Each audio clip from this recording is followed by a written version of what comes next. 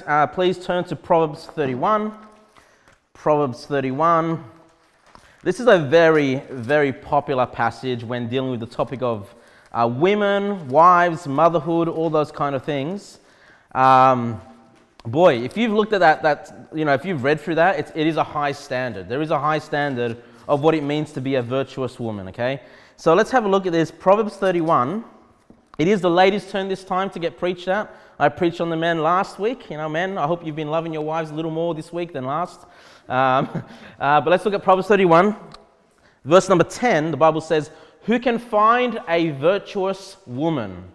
Okay, so the title of the sermon tonight is A Virtuous Woman. Now what I'll get you to do is just keep your finger there in Proverbs 31 and turn to Ephesians chapter 5. Ephesians chapter 5. Because if you remember when I preached on the men last week, I spent a lot of time in Ephesians chapter 5 preaching to the men. But there is a little segment there that I want to cover about women. Ephesians chapter 5, please. Ephesians chapter 5, verse 22. Ephesians 5:22, the Bible reads, "Wives, submit yourselves unto your own husbands as unto the Lord." Now, you might be thinking, boy, somebody from the 1920s must have written the Bible, right? It says there, "Wives, submit yourselves unto your own husbands." I mean, that was back then, not in 2018, surely not. I mean, in 2018, husbands should be submitting themselves to their wives. That's the mentality that's out there. Okay, that's the mentality that's out there. And unfortunately, even within the church, husbands even are afraid of their wives. Afraid to ask their wives to be submissive to them. Okay, so it really shouldn't be, but this is a hard saying in today's age. "Wives, submit yourselves unto your own husbands as unto the Lord." Okay, so when you have your husband, he is, and we'll see in the verse 23 there, for the husband is the head of the wife. God says, wives, that your husband is your head and that you should be submissive to him as unto the Lord. Who's the Lord? The Lord Jesus Christ. In the same way that you'd be submissive to God himself is the same way that you ought to be submissive to your husband. Wow. Wow, that's crazy. 2018. What kind of preaching is this? Even as Christ is the head of the church and he is the savior of the body. So let's start off with that. Let's talk about what does it mean to be submissive? What does it mean to submit yourself to your husband? Of course, to submit yourself means to lower yourself. Okay? You actually, in the family unit, wives, you have a lower level of authority than the husband. You are to lower yourself under the authority of your husband. You're being put under that authority. Now think about this for a minute. If everybody knew this, okay, if we didn't live in 2018, we lived back in the 1920s, where everybody knew, all the ladies knew that they had to be submissive to their husbands, don't you think they'd be a little wiser when choosing a husband? All right, don't you think, I've got to be submissive to this man for the rest of my life. He's going to look after me, he's going to love me, he's going to care for me, and I've got to make sure that I'm a helpmeet to him, I've got to make sure that I'm submissive to him. Then you're going to be extra careful in choosing your marriage partner, aren't you? Because it's a big ask to be submissive unto that person. Okay? Now this seems crazy, but we are submissive all the time in our lives. Okay? Now, I don't think I put a lot of requirements on you guys as the pastor of this church, but I do have the authority in this church. If I were to ask something from you within the church while we're gathered together, I would expect that you'd be submissive to that request. Okay? But as a pastor who loves the congregation, am I going to be asking you for ridiculous, unnecessary, extremely difficult things to do? Of course not. Okay? I'd be asking you to do things that I know you have the ability to do and to serve in the church. When we work, when we have, men, we go to work, usually we have a boss that we have to be submissive under. A supervisor, a team leader, a manager, And again, if that boss asks you, hey, I need you to get this project done by the end of today or the end of the week, you've got to be submissive to that, You don't turn around and say, hold on, aren't we equals? This is 2018, boss. We're no longer in the 1920s. Surely maybe you should be submissive to me. Surely we should be equal. Maybe you should be serving me, boss. You know, if you said that, you had that attitude, you'd be out that door straight away, right? You'd lose your job. Hey, we're submissive all the time, you know? And the Bible says that we all, as believers, we ought to be submissive toward one another. That I should hold you higher than, above than I hold myself. Now, as the pastor, yes, I have the authority, but you know what it means to be a minister? It means that I am to minister to you. You know, when I'm preaching, it might sound like I've got this you know, I'm trying to, Bible bash you, but I'm actually ministering the word to you. I'm actually serving you. I'm actually lowering myself so you can be exalted by the preaching of God's word. Being submissive is not this weird word. It's not something that's unusual. But for some reason, when it comes to marriage, now it's like so weird. What, you're submissive to your husband? You know, you're living in the Stone Age? You know, we do this all the time. Okay, unfortunately, we've been programmed by feminism to say, hey, you know, if you submit to your husband, then you're saying, you know, you're a lower quality human being or something like that. It's not true. Okay, all that means is that you're under the authority of your husband and you don't usurp the authority over him. Okay, you have somebody that's your head. And that puts a lot of requirement on your head. Okay, if your husband loves you, isn't he going to treat you good anyway? Isn't he going to look after you anyway? This is why we need preaching both ways. We need husbands, love your wives, and we need wives, submit yourself to your husband. All right, so I just wanted to bring that there. Please turn back to Proverbs 31. Proverbs 31. Proverbs 31 verse 10. The Bible begins here, it says, "Who can find a virtuous woman, for her price is far above rubies." Now, rubies, a precious stone. It is a virtuous woman, hard to find. Okay, it's not that they're impossible to find. It is possible to find them, and it's possible to work toward this. You might look at this list and go, man, I'm far from that. It doesn't mean you can't be a virtuous woman later in your life. It doesn't mean you can't be working toward this thing. It's not like, you know, you're either not a virtuous woman or you are a virtuous woman. Hey, it means, hey, this is the standard of what the Bible says a virtuous woman is, and I need to make steps to try to get there. As long as you're making that journey, as long as you're headed in that direction, that's a good thing. It means because you're becoming more valuable, you're becoming more like these rubies, more and far above these rubies, you're becoming far more valuable in the eyes of God in your position as a man's wife. Okay? Now, it says virtuous woman. What does it mean what's virtue? What does that mean? It means something that's got a high worth, something that's valuable. Okay? Who can find a valuable woman? You know, extreme worth. It also means excellence or highly effective. Who can find an excellent woman? Someone who's very effective for the family, very effective for her husband. The word virtuous also carries the meaning of strength. Okay, now obviously a woman, generally speaking, is weaker than a man, you know, just biologically. But this is obviously not the physical strength, but the strength of character, the strength of having good morals. Those kind of things are also very important for a woman. Now, if you have a look at verse number 1 there, Proverbs 31 verse 1, I just want to show you this. It says, the words of King Lemuel, so Proverbs 31 is written by King Lemuel, which many believe that to be King Solomon. I think that's a fair assessment. The prophecy that his mother taught him. So he's actually writing about a proverb or a prophecy or a teaching that came straight from his mother. This is what his mother taught him, okay? And of course, a good mother is going to be teaching her son what kind of woman to marry. You know, these are the qualities, son, when you're looking for a wife, these are the qualities that you ought to be looking for, okay? And, you know, this reminds me of just my own personal experience. It wasn't my dad so much that talked to me about who to marry. It was my mum. You know, my mum would say, hey, make sure you marry a woman who's a believer, a woman that you can fall in love with, that you can see a future together, that you have a vision together, you have shared goals, all these kind of things my mum told me. And, you know, as a kid, you're like, Mom, I don't want to talk about these things, you know. But, you know, those things, as you get older, they come to your remembrance. And, you know, when it came to choosing a lady, I had my mum's, you know, teaching, nagging me at the back of my head, right, into making the right decision. So, you know, mothers, if you've got sons, please, you know, this is Proverbs 31's for girls who want to be raised as a virtuous woman, but also to the boys, so they know what kind of woman they need to marry, okay? Or at least be looking for, you know? And look at let's go back to verse 11, Proverbs 31:11. Why is a virtuous woman so important? It says, the heart of her husband doth safely trust in her. So her husband can trust this woman. Now, don't answer this question, wives. Do you believe that your husbands can trust you?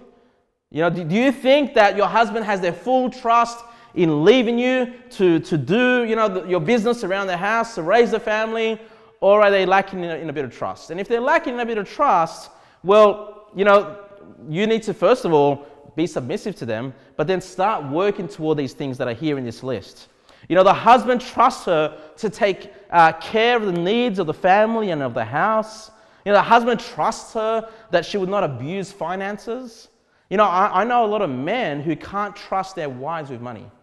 I know a lot of them, a lot of my friends, can't trust their wives with money, where they've even had to put restrictions on the credit card, or give them a special card and say, hey, I'm only transferring $100 a day or something like that, because, wives are going out there and going crazy and spending the money, I'm hoping that, none of the wives around here are like that. But hey, the husband of the virtuous woman trusts her with the finances.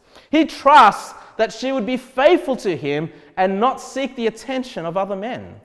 His full heart and trust is in his wife. Kind of like we're to believe on the Lord Jesus Christ with all our heart. It's the same kind of idea. The husband here trusts his wife, no doubts at all. No doubts at all, with all his heart, he trusts in her. To the point there in verse 11, it says, so that he shall have no need of spoil. Now, I was struggling to understand what that meant a little bit, but what spoil means is when, spoil is the bounty of when two nations go to war. Whoever the victorious nation is, they take the resources, they take the bounty, they take the valuable things of the enemy that they defeated. And we call that the spoil, okay? They take something that didn't belong to them originally, but had gone to war, won that war, and they take that spoil for them. So the fact is, if you're a virtuous woman, your husband can trust you to the point that he has no need for spoil. And what I think that's trying to say is, there's no need for that man to seek attention of some other woman, some woman that is not his wife, something that doesn't belong to him. He doesn't have need for anything else besides his wife there, because he has his full trust and dependency upon her. She's there to help him in his life. And I can tell you with an honest heart here that my heart is truly safe with Christina. Okay, I know she's a faithful wife. She serves me faithfully. I don't even have to worry about so many of the things that she's responsible for. I know she takes care of it. And, that is a virtue, I guess, of this woman here in Proverbs 31. Let's look at verse number 12. She will do him good and not evil all the days of her life. And again, I've told you guys I've worked with a lot of women, right? And I hear women complaining about their husbands. And you know what the advice of other women is? You need to get back at him. You need to get back at him, It's like they're wanting to do evil to that man, okay? But it says, no, you will do good to him. Hey, you will be a good wife. And look, I know your husband's not perfect, because I'm not perfect. I know Christina doesn't have a perfect husband, okay? And I know you're never going to have this perfect husband. But it says here that you should be desiring to do good to him, okay? Even when he's a bit off, even when he does a bit of wrong, your desire ought to be do good and not get revenge on him, And it says there, all the days of her life. Hey, marriage is for life. Okay, again, another reason why it's so important to choose the right partner. It's for life, okay? And you want to be happy for the rest of your life. You want to find someone that you can truly love for the rest of your life. Make sure you make that right decision. And I'd say to the girls, speak to your dads. Because, I don't think there's going to be very few people besides your dad that would want to make sure you make the best decision in your marriage.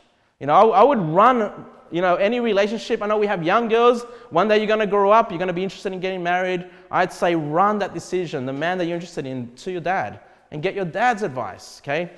Get your dad's advice. She will do him good. And I'm thinking about praising their husbands. Because the husband does go out and work and provide. And there's nothing sweeter than hearing your wife say thank you.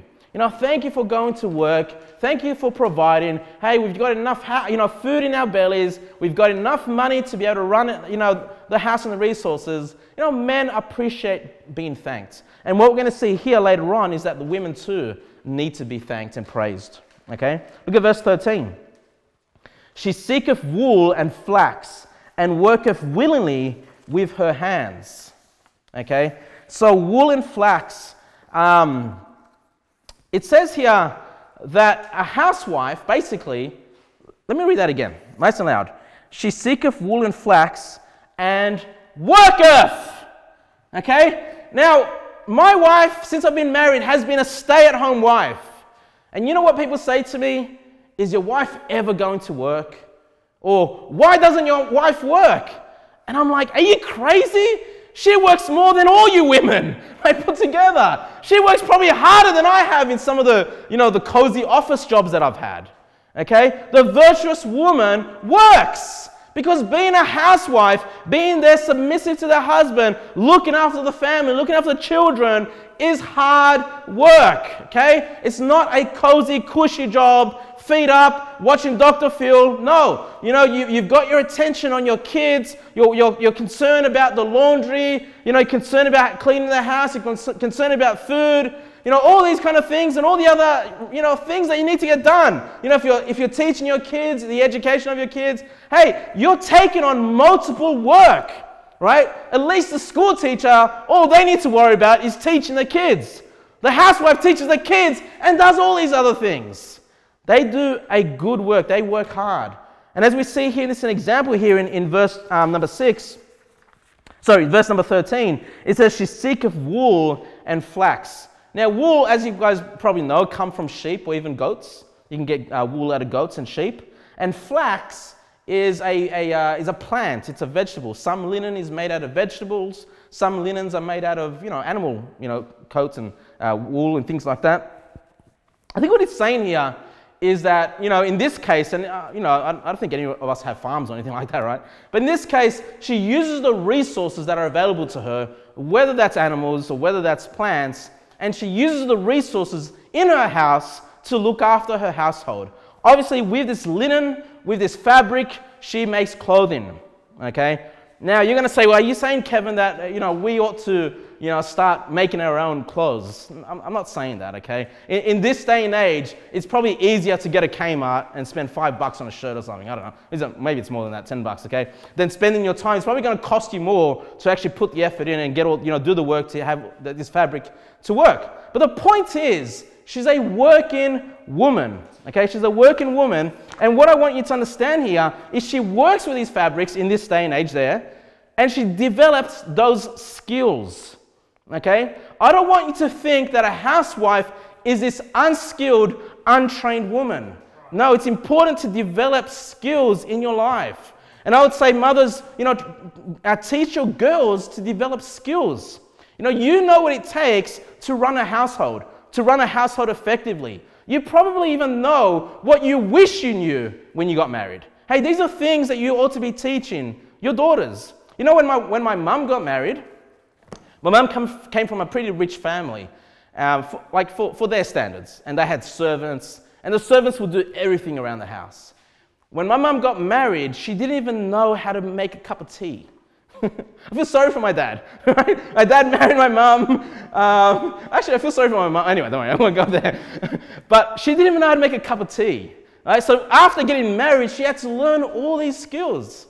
But it would have been ideal, obviously, that she would have learnt that growing up. That the servants weren't doing everything.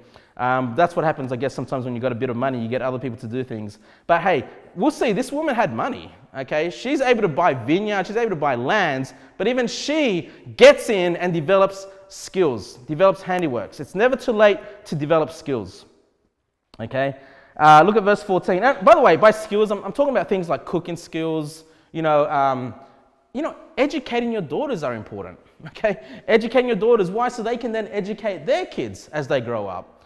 Pass on the knowledge that you've developed in your family. Verse 14. She is like the merchant's ships. She bringeth her food from afar. Now, this is not saying you've got to travel far distances to get food. Okay, it's using an analogy here. She's like the merchant ships. So it's like the freight ships that take, goods from one nation to another nation, multiple ships. Hey, she's able to travel and get food.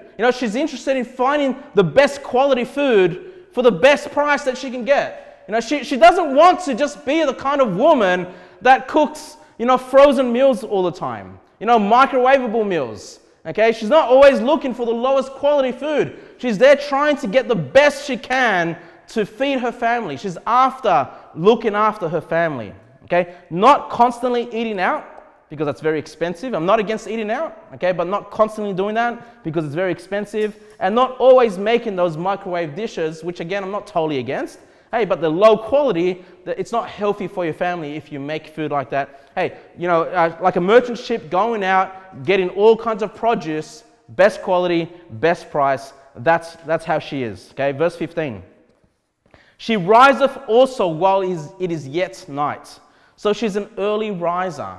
Okay, she starts early. Okay, and giveth meat to her household and a portion to her maidens. So you can see that one of her priorities is to make sure that her household are fed, okay? And she rises up early, I guess for breakfast, making sure that they start on a good diet. Okay, start on a good meal. A lot of people say breakfast is the most important meal of the day. I don't know if that's true, that's what they say. But hey, she's up early, making sure that her family can be fed. And it says here, and a portion to her maidens. Do you know what maidens are? They're servants, servant ladies. Now, let me say a couple of things here about this chapter. Because if you look at this chapter, it's a huge ask to do all these things. What I want you to understand, as we'll look at this soon, is that this virtuous woman here had servants, had maidservants there to help. Because in some of these households, especially if it's King Solomon, okay, that they would have the servants. And I just told you about how my mum had a lot of servants where she didn't lift a finger, okay? Now, there's nothing wrong with having servants. There's nothing wrong with having help. In fact, right now, my mother-in-law has traveled from Sydney to help my wife out with the newborn baby. Nothing wrong with having help, okay? But don't be to the point where you've got enough help that you don't even lift a finger yourself. Hey, you need to know what's going on. You need to be the one that takes control. If you're a housewife and you're able, in Australia, I guess we can't afford maidservants in Australia, but let's say we were in a nation where we had that, you would still be the manager, if you want, of those maidservants. They might carry out a lot of the work, but you're still having your hands on top of what's going on. That's what the virtuous woman would do, okay? And this is why, by the way, she was able to accomplish a lot, okay? Because she did have help. Okay, so I don't want you to look at this list and go, man, this is impossible for me to do. Hey, understand the situation she was in. She had help. And one thing that I'll say to the wives and mothers, your kids, okay, are a big help. You can train them as they grow up to do little things around their house, to do chores around their house. Hey, you're still in control. You're telling them what to do and how often it needs to get done. Hey, but use the help you've got. If you take, unfortunately, a lot of families have this children in schools. When they're in schools, they can't help you while they're away, right? But when they're at home, they can get the work done, they can get the chores done during their breaks or after school work is done. Hey, you can have a lot of help if you give it thought. You don't need to get the maidservants, you can use your own kids, okay? Look at verse 16. She considereth a field and buyeth it. So, do you see how her husband trusts her with money? She sees a field, she goes, hey, this is a good investment, this is going to profit our family. Then she goes out and buys it, okay? With the fruit of her hands, she planteth a vineyard. So we definitely see here the husband trusting her with the finances. And, again, I'll just say, I'm not trying to boast, I'm just telling you the truth. With Christina, I trust her 100% with the finances. I don't put any restrictions on her. She can spend whatever she needs to spend. Every now and again, if it's a little expensive, she'll run it by me. But she'll tell you 99 out of 100 times, I'm like, yeah, just do it. Like, why are you asking me? Just buy it, Because the virtuous woman isn't just trying to spend money for no reason. All right, she's looking, how can I help? She's, obviously not trying to, she's looking for the discounts, looking for the vouchers, making sure that, if we're going to buy something, first of all, we need it. Or secondly, it's going to help us in the future with this investment here in the vineyard. That's you can see this woman isn't this stay-at-home slave. She's smart enough to know there's investments to be had, and this can help the family, okay? And I also think this is a little bit symbolic, because not all of us can afford a vineyard, right? Not all our wives are going to look at Aura and go, wow, there's 800 square meters there and we can afford it, I'm just going to go and buy it. Of course, that's not going to happen. But I also think, and I'll just read to you, you don't need to turn there, I'm going to read from Psalm 128 verse 3. Psalm 128 verse 3. It says, thy wife shall be as a fruitful vine by the sides of thine house, thy children like olive plants round about thy table. Okay, so I want to take a little bit of a spiritual application there. Okay, I know we can't all buy vineyards, okay, but one thing that a wife can be like a vineyard herself, raising children, having children like olive plants round about thy table. Obviously, these kids are well behaved. They're able to sit around the table, sit still, and eat their dinner, instead of running wild, okay? It's the same kind of idea. Hey, if you can't afford the vineyard, that's all right. You can be that vineyard yourself. You've got that time there to raise your kids. You've got that time to raise your kids, because what's a greater investment to you? A piece of land or your own children? Surely it's your own children that you'd want to spend more time investing in them, train them, hopefully so they don't make the same mistakes that we've made, right? They can go far and beyond above what we've achieved in our lives. Verse 17. She girdeth her loins with strength and strengtheneth her arms. Now again, we know that women generally and biologically speaking, women are weaker, physically weaker than a man. But managing a house requires strength. I mean, as I was going through this, I was thinking about Christina, and she's always on her feet. Even after giving birth, she's on her feet. Because that's what's going to take, right? To look after a house, raising kids. It's not like you can just sit there and put your feet up all the time. If you're doing a good job, if you're working, it is work. You're going to develop strength. Okay, she's not lazy, she's not idle, she's constantly working with her hands and strengthening her arms just by doing the things that she needs to get done around the house, okay? And I was thinking about, how some girls are too afraid to break a fingernail? They're so princessy, and look, I'm all for I'm all for feminism. I'm all for, what's the word I'm looking for? Femininity. Thank you. I'm all for femininity. All right? I'd rather they be that princess that's afraid to break their fingernail than try to be some butch man. Okay? But at the same time, she can't be afraid to break that fingernail. She can't be afraid to get her hands a little bit dirty and work. Okay? Girls, don't think that when you get married, you're marrying some prince and you're going to live in a castle and you're going to have all these servants running around and you're just going to, I don't know, what do princesses do? I don't even know, ride unicorns or anything like that. That's not real, okay? That's not realistic, okay? We don't live in Disney, you're not a Disney princess. So, promoting femininity is important, but not to the point that they become a useless, Disney princess. That's not what you want for your daughters. Okay, they need to be able to work as well. They need to understand that when I get married, I've got to put my effort in, and that's the reality of it. Okay, strong women. Okay, strong women in that sense. A feminine, strong woman. Okay, all right. Verse 18. She perceiveth that her merchandise is good; her candle goeth not out by night. Wow. So we saw that she rises up early while it's still night, and now we see that her candle goeth not out by night. So she's up late as well. Okay, she's up late as well. She layeth her hands to the spindle, and her hands hold the distaff. I don't even know what the distaff is. I'm assuming this is, making clothing or stuff like that. I'm not sure what spindle. I'm thinking of something that spins and makes linen. Anyone know what a distaff is? I should look that up. I don't know. But obviously, she's productive. She's efficient. She's making clothing. But what I want to point out there to you guys is that she's up early, yes, to make sure her household is being fed, but she's up at night still working. Okay? Because getting married, being a housewife, being a mother is a 24/7 job. It doesn't end. You know, the last 2 nights we had the newborn crying. And I can't help it. Christina has to breastfeed that baby. She's up. She doesn't get a rest, right? 24/7, she's a mum. 24/7, she's a mum. And this is the kind of idea that I think of, is that, hey, your job as a mother, as a housewife, never ends. You know, it starts from the time you wake up to the time you fall asleep, you know, go to bed. You know, that's how it is, you know. She's not idle, she's working. Now, you might say, well, hold on, does that mean God doesn't want women to sleep?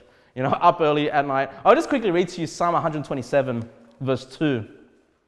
It says, "It is vain for you to rise up early and to sit up late to eat the bread of sorrows, for so he giveth his beloved sleep." You know, God calls you his beloved. God wants you to sleep. God wants you to recharge your batteries and get the rest. But doesn't want you waking up early and going to sleep late, eating the bread of sorrows. Woe is my life. Or being idle and being a troublemaker. No, he wants us up. He wants us up and being as productive as we can in our lives. Okay, not to be these idle, you know, full of sorrow people, but being effective, being productive. These are good reasons to maybe having to stay up at night or things like that, okay? Verse number 20. "She stretcheth out her hand to the poor, yea, she reacheth forth her hands to the needy. So you can see that she's considerate of others that are in need. Okay, she's able to see others in need and offer help.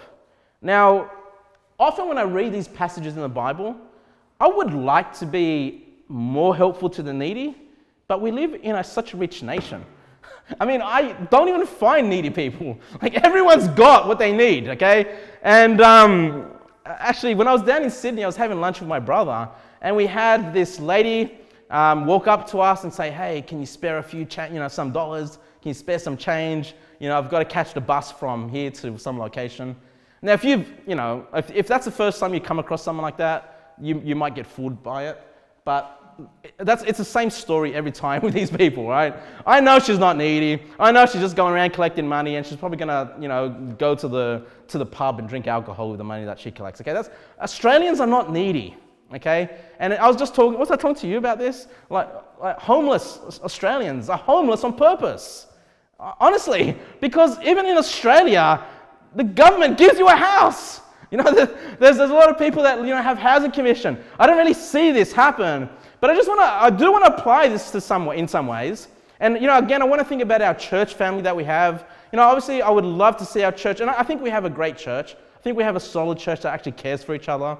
But I want you to just be mindful, if you do see someone in our church that has a need, hey, and you can fulfill that need, then offer that. Otherwise, ask them, hey, is there anything that I can be praying for you about? Is there anything that I can do to help you?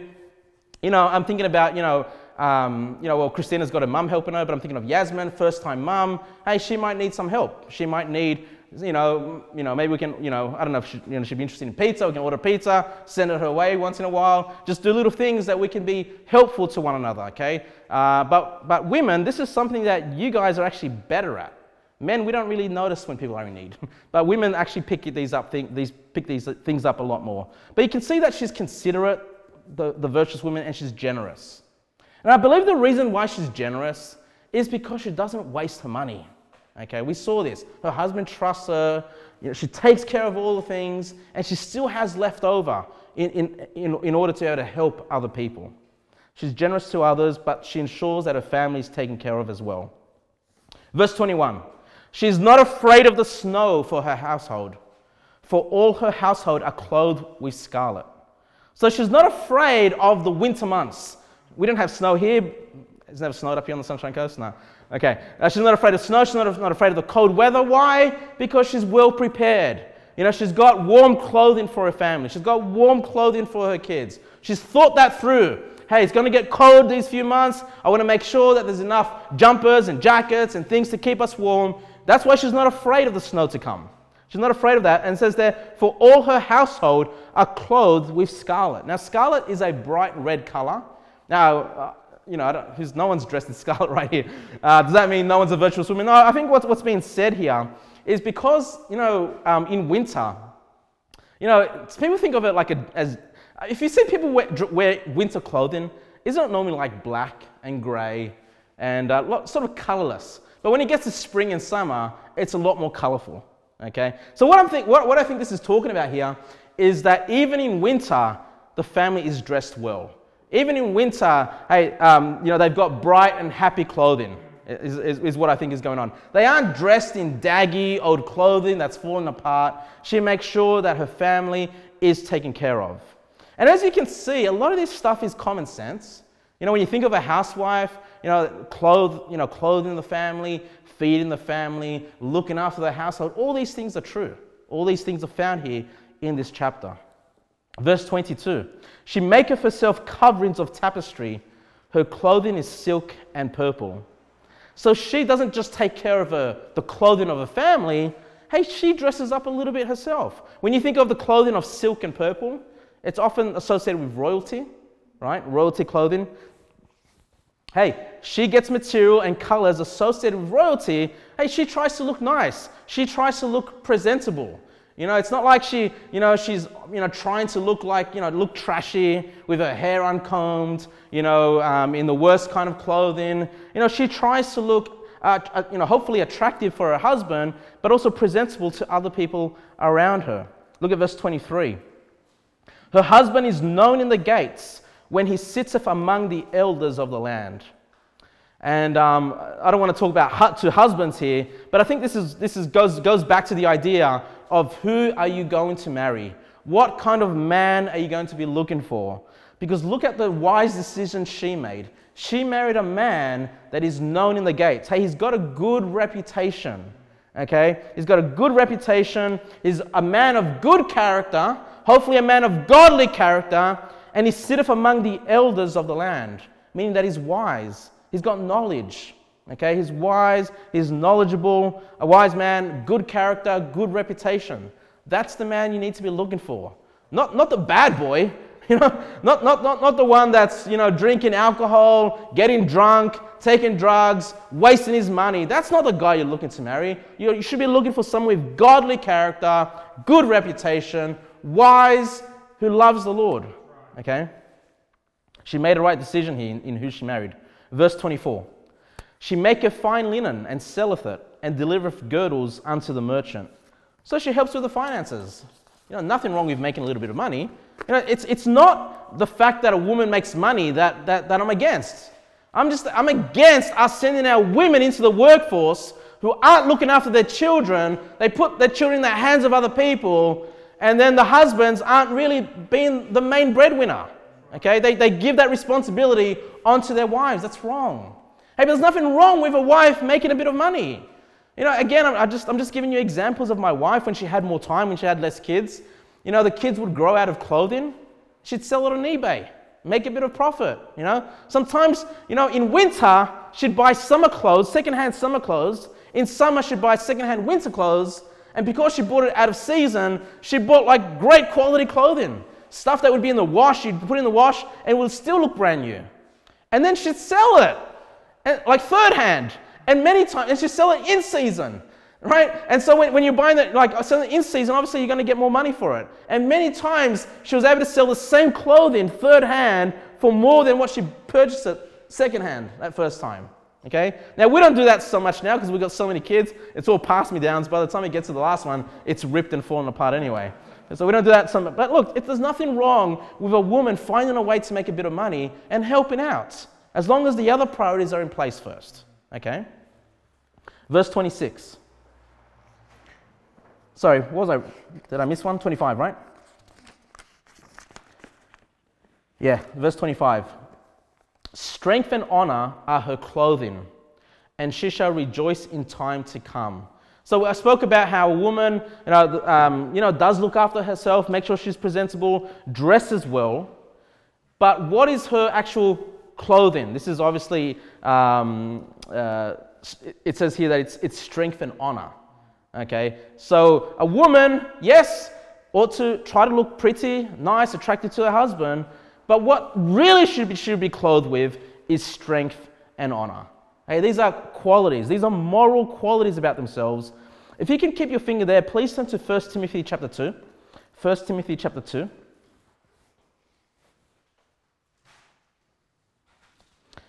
1 Timothy chapter 2, verse 9.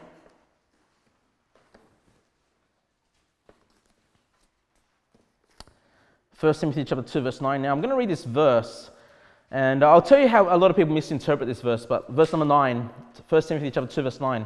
It says here, "In like manner also, that women adorn themselves in modest apparel, with shamefacedness and sobriety, not with broidered hair, or gold, or pearls, or costly array, but which becometh women professing godliness with good works." So some people have misunderstood this verse. I've heard it taught that the Bible is teaching here that it's wrong for women to fix their hair up, to braids. Is that broidered? It must be braids. Or to put on jewelry, says they're, of not gold or pearls or costly array. That's not what it's saying. Okay, it's not saying that it's sinful or wrong for a woman to dress up a little bit, fix their hair, put a bit of makeup or jewelry. It's not saying that's wrong. Okay, but that ought not to be what they're known for.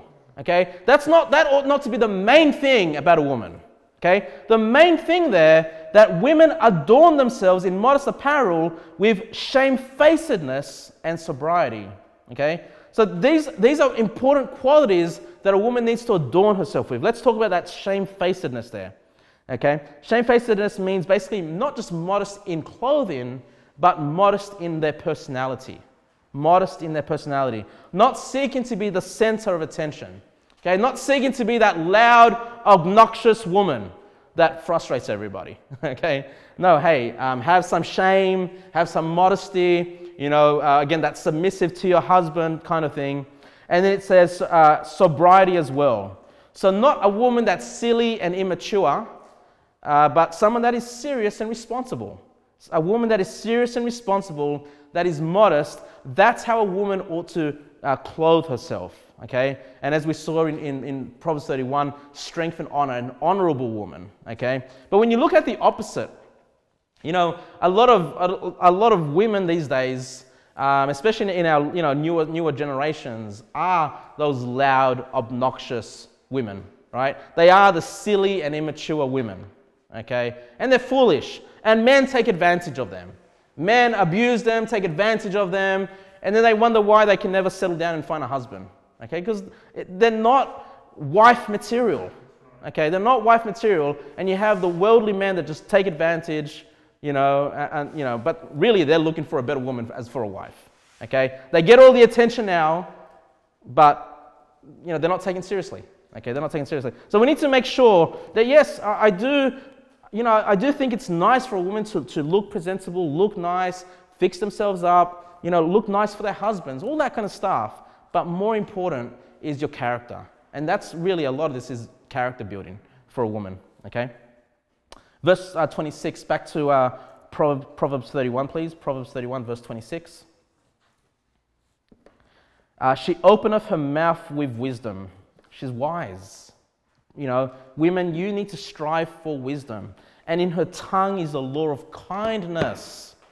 Boy, I've met some really unkind women in my life. All right, women that just want to attack, women that just want to destroy, women that want to destroy anybody else's happiness because they're miserable. And no, a virtuous woman has a tongue of kindness.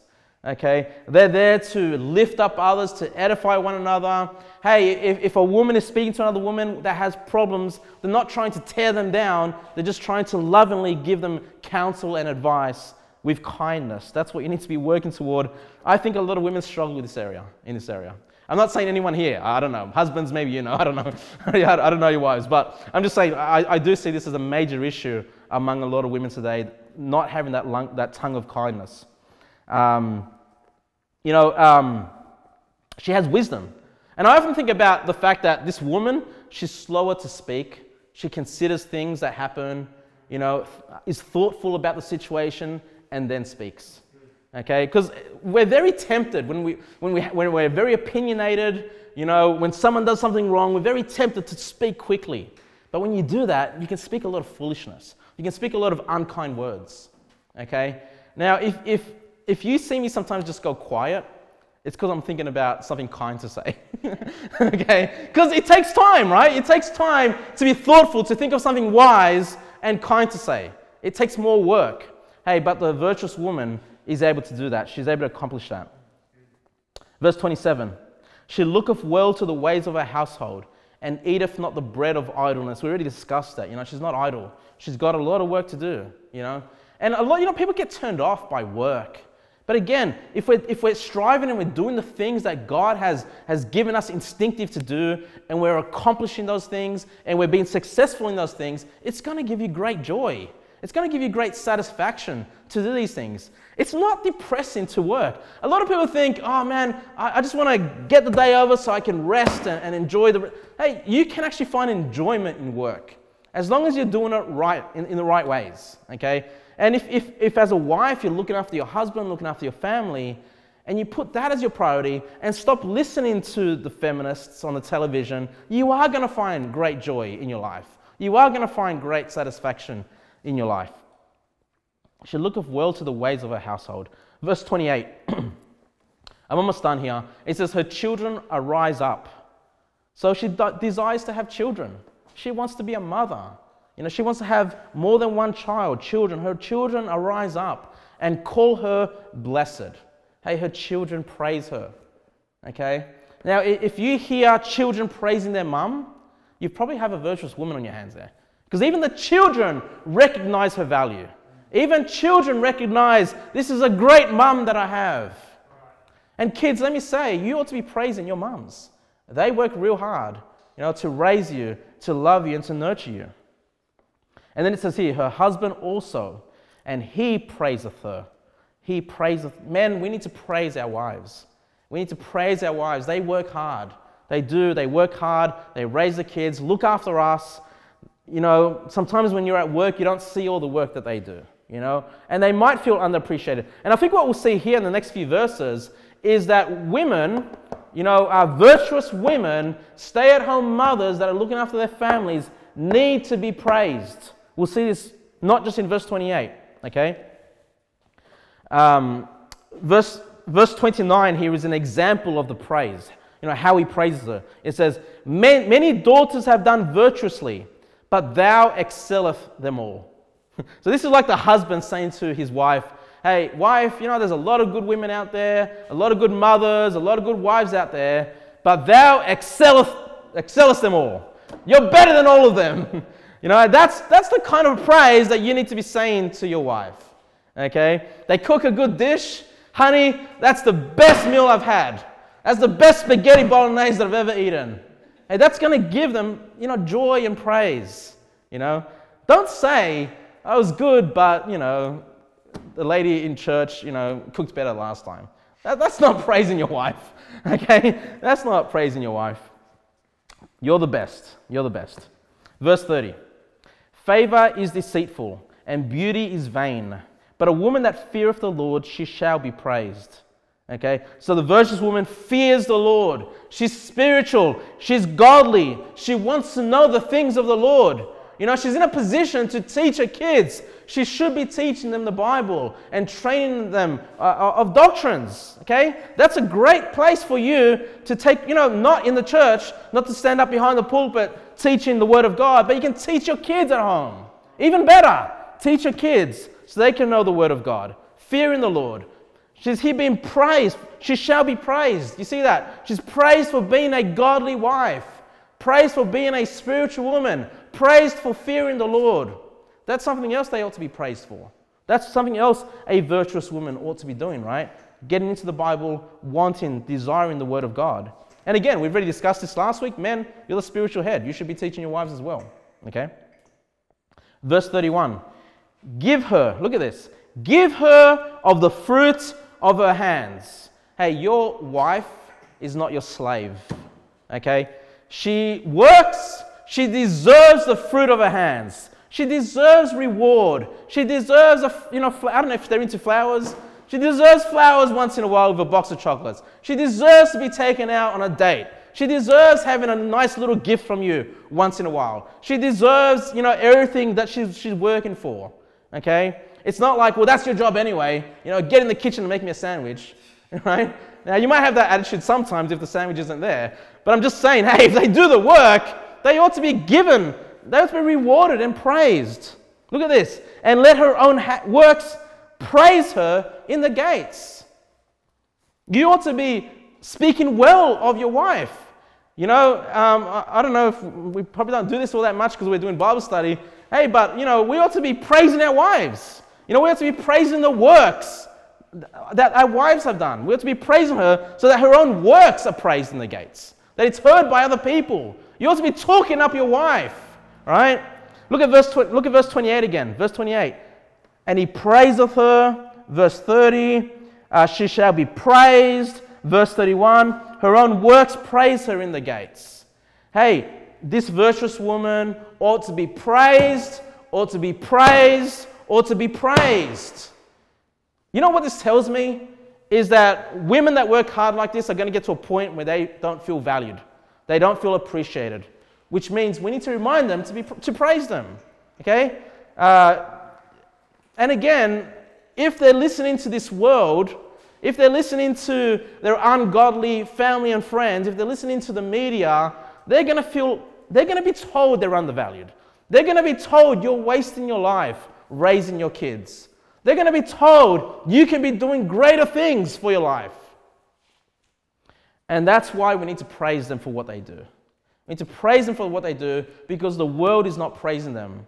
Okay? It's not like the world's being quiet. The world's actually putting them down. That's what's going on. The opposite to what the Word of God says. And so, mothers, wives, if you're a stay-at-home mother, raising your kids, striving to be this virtuous woman, you know, you might say, well, my husband's not really praising me. Look, God praises you. This is the Word of God. And He says you're worthy of being praised. And just husbands, look, seriously, they probably deserve a little more than what we're giving them sometimes. You know, what did it say there? Again, in verse 31, give her of the fruit of her hands. You know, this tells me that she's not looking to reward herself. Others need to step in and value her and reward her and praise her. Okay? Now, just in conclusion, guys, I'll get you to turn to Proverbs chapter 12, since you're in Proverbs already. Proverbs chapter 12. Now, this word virtuous, or the term virtuous woman, only appears 3 times in the Bible. So I've already covered the first time where it's covered. That's in Proverbs 31. I just want to quickly, just in conclusion, cover the other 2 places where we find it, because we get a little bit more information, but we won't spend too much time on it. You guys turn to Proverbs chapter 12, and I'll read to you from Ruth chapter 3. Now, I'm not sure if you guys are familiar with Ruth in the Bible. She's actually one of the, not descendants, how would you say it, of Jesus Christ, one of the ancestors of Jesus Christ. And it says here in Ruth chapter 3, verse 11, she married Boaz. Maybe you're familiar with the guy called Boaz in the Bible. Ruth chapter 3, verse 11, it says, Boaz speaking to Ruth, who he marries. It says, and now, my daughter, fear not, I will do to thee all that thou requirest. For all the city of my people doth know that thou art a virtuous woman.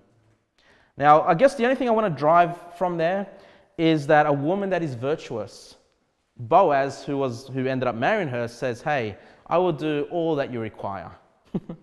Meaning that if you strive to be this virtuous woman, your husband's going to be driven to do more for you. Your husband's going to be driven to fulfill all your needs and all your requirements that you have. Okay? You might be saying, my husband is not appreciated. Hey, maybe work toward being that virtuous woman. He's going to get to a point where he can't help himself but do everything he can to lift you up and to supply your every need. Okay? But go to Proverbs chapter 12, verse 4. Let's look at the other reference. Proverbs chapter 12, verse 4. It says, a virtuous woman is a crown to her husband. Wow, a valuable crown. You know, it makes your husband, a virtuous woman will make your husband look better than he is. That's the truth. You know, if I didn't have Christina, I wouldn't look as good as I do. Right? I think of her as a virtuous woman. Okay? I'm not saying she's perfect. You know, none of us are perfect. We can all work toward these things. But hey, you can actually make your husband look better in front of everybody. Okay, by just being that virtuous, faithful wife, you know. And what's a crown? You know, it's something that's valuable, something that it adds authority to that man. It adds respectability to that man. Okay, you can actually cause your husband to be respected in the community just by being a great wife, just by being this great woman. But look at the flip side. It says, but she that maketh ashamed is as rottenness in his bones. Wow. Right? A woman that, a wife that a man is ashamed of, it's like a rotting of your bones. Makes you sickly. It's just the opposite to the virtuous woman. She's an embarrassment to her husband. Okay? So I just want to end with that. Which one are you going to be? Are you going to be that crown to your husband, or are you going to be like rottenness to his bones? That's what the Bible says. I didn't make that up. Okay? You've got to choose between one of those two things. What are you going to strive to do? All right, let's pray.